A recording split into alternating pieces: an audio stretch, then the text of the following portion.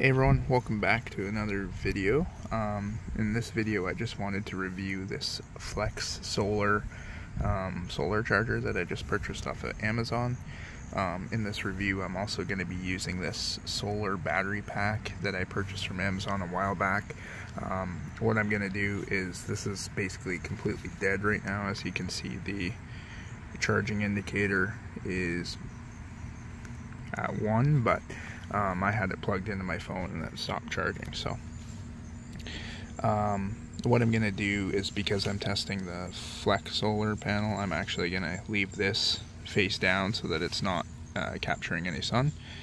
I'm going to leave this solar panel. It was quite inexpensive on Amazon, so I'm gonna link to that in the description, as well as a similar battery pack to this. I'm gonna leave this out for the afternoon here and see how much it charges this battery pack. So it's a 20-watt solar panel. For me, in Canadian dollars, it costed roughly $50. Again, check in the description. I'll link to that, as well as a similar battery pack.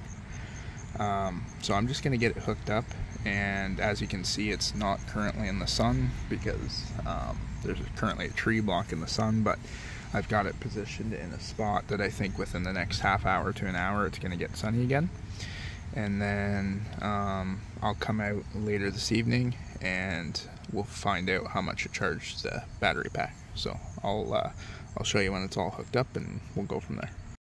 Alright, so I got it hooked up. There's just on this side here, there is a spot to plug in a USB-C or a USB cord, which you can then run either to a battery pack or anything powered by USB, really. Could be your phone. Anyways, as I mentioned, we're not in the direct sunlight right now, but you can see it still is slowly charging the battery pack. So I'll leave it out here for a bit and we'll see what happens when I come out and check it out later tonight. Before I do that though, I just want to mention there's it comes with these little carabiners, and I think the idea of this is that you can obviously it's to hang it up wherever you want, but you see a lot of people hang these off of the back of a backpack or something while they're hiking, and it'll help you keep your phone or electronic devices charged up. So anyways, I was pretty excited to get this product for camping and everything else. So today's the day I'm going to test it out, and I'll let you guys know how it does. See you in a bit. Alright guys, I'm back. It's approximately 4 hours later, and it looks like the battery pack is about working on the second bar of 4. So based on the size of that battery pack can charge my phone about 4 times. I would suspect that amount of power that has been supplied to that battery pack over the last 4 hours would be enough to charge my phone.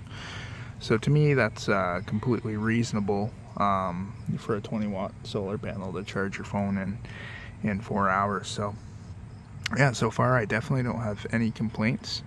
I think it'll be a valuable piece of kit to have with my camping gear, and it'll make sure that my electronic devices and my whatever else always stays topped up and charged up while I'm out in the field. So anyways, that's all I've got as far as a review for this. Again, really happy with it. Affordable. Link to the solar panel and a similar battery pack will be in the description of this video. Let me know if you have any questions I can answer in the comments, and I hope you enjoyed the review. Thanks guys.